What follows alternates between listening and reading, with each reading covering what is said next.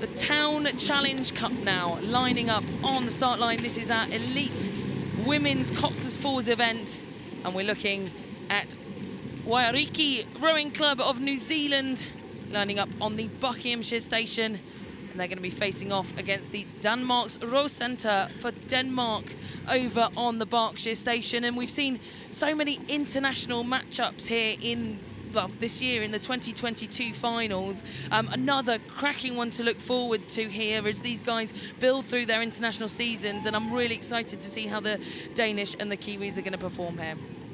Yeah, very excited to see them here in the Open Women's Coxless 4 event, the Town Challenge Cup. And you've got the New Zealanders there trying to stay relaxed, trying to stay calm, waiting in these moments. And the Danes on the other side. Yeah, excited to see how they're going to get on. I saw them this morning, actually. They'd done all the crews were probably out for a paddle this morning. They came off the water, and I was able to just have a chat with them. And they said they're really enjoying being at Henley Royal Regatta, really enjoying the atmosphere, surprised at how big it is. And that's unsurprising to us. Yeah, it must be really special coming here for the first time and with no expectations, and just seeing the amount of support there is. This is one of the biggest rowing regattas in the world. You know, it's up there with the likes of the Olympic Games, the World Championships. Henley Royal Regatta is so special, and fantastic to see so many people up at the start here to watch some international crews kind of blast off into the distance. Yeah, and at the start here, you can still hear what the crowds are saying. You're waiting in these quiet moments. Then as you row along the course, the noise gets louder and louder till you get to that steward's enclosure, which is absolutely bursting, as we've seen. And it's just a wall of noise when you get to the end.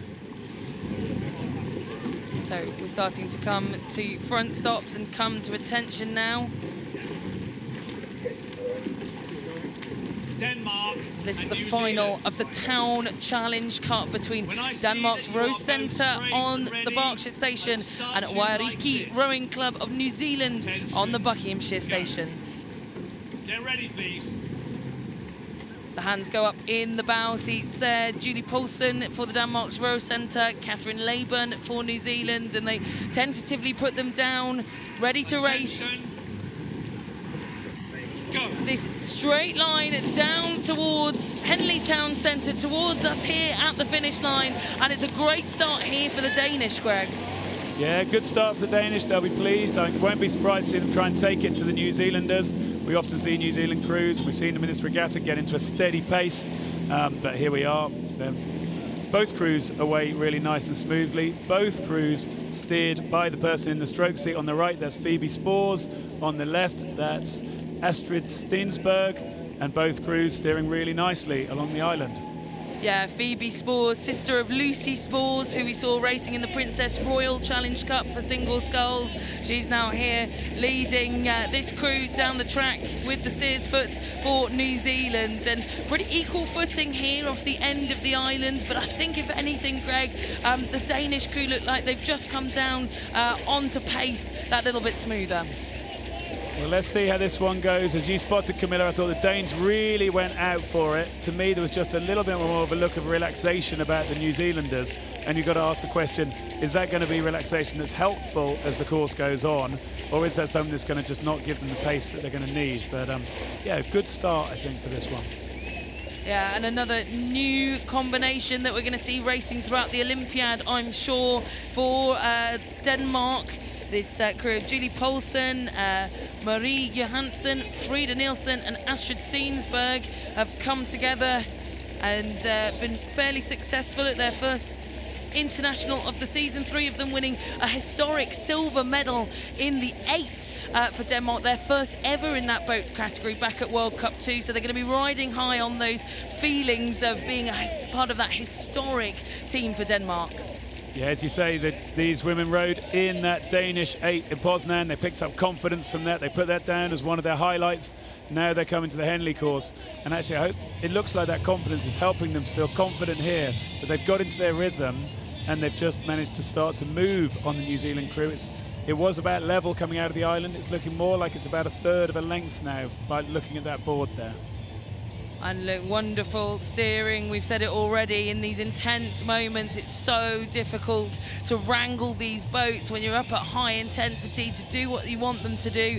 And these international level athletes are really putting on a performance here to show how it's done. And Denmark, I think from this shot from behind, I'm just watching the blade placements here, and I think just that little bit more together from the crew on the right from Danmarks Rocenter over the Waiariki crew of New Zealand. But look, New Zealand, they've got an Olympian on board, a silver medal winning Olympian on board in the form of Beth Ross in the 3-seat. What do you think she's going to be telling her crew at this point where they sit down on Denmark? I think she'll be encouraging them to hold their nerve. I think it's not done this early in a race ever at Henley. And what you're seeing is that the crew from Denmark just needing to correct their steering a little bit. Both the crews settling into their rhythms.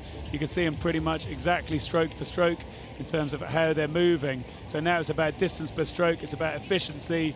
They're both quite high in their rate, both about 37, 38 strokes a minute.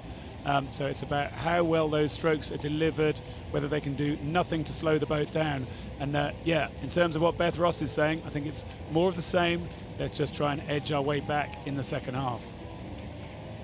This event here, the Town Challenge Cup, formed at the regatta in 2017, so still one of the newer events here to get your name on the trophy. And well, I think still very much up for grabs here. This distance has just remained the same with every stroke, and I think the crew from Denmark are going to be very aware of that. And the New Zealanders are creeping up now, Greg. New Zealanders are creeping up, and that marker shows that they're actually seeing them as in front. That number 2's gone up, showing the bow ball of New Zealand either in front or perhaps they're going to be level.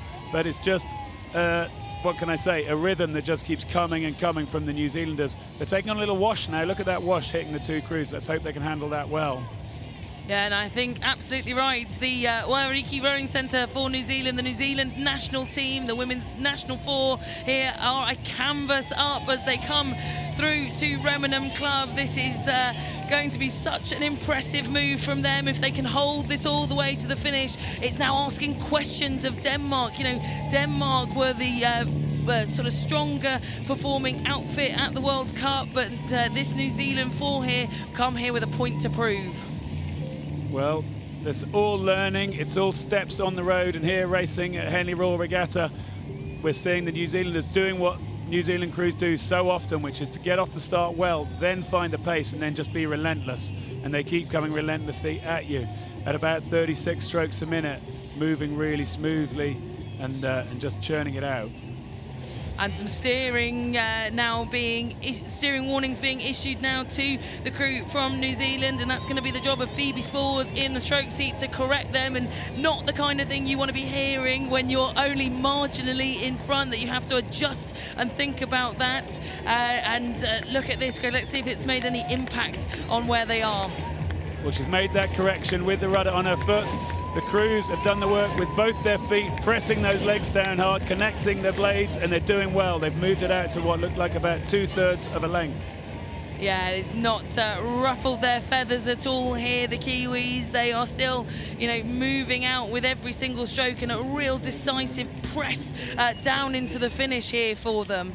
Yeah, the New Zealanders did well, but look, they're wandering back towards the middle again now. It looks like the umpire's going to go back to the flag. And again, we're going to have to another little correction from Phoebe Spores. She was reserved for the women's 8 for New Zealand at the Olympic Games. Now she's sitting in the stroke seat of this 4. She's made that correction really nice and clearly. There might be a little straighten up required, but I think she's put that in place. And yeah, the New Zealanders just keep coming at you. Can the Danes find something? Will this crowd that they were surprised to find here in Henley be able to lift them, take them to a higher level, and make a big, big move in the last 25 strokes or so? They are springing here into the final 250 metres. So much liveliness here from the Danish crew, but grit coming from the New Zealanders. They've been so powerful through this final 300 metres, and I think there's going to be overlap by the end, but it's not far from the Danish crew in towards the crowd, and I think that was one through the middle there, Greg. Yeah, I think it was one through the middle. Brilliant performance from the New Zealanders. They held their nerve off the start, got into that relentless rhythm, and it's taken them all the way to the line.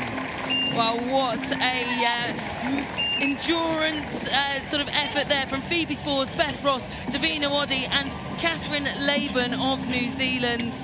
And, well, that really took some effort. Barely a celebration for how exhausted they are.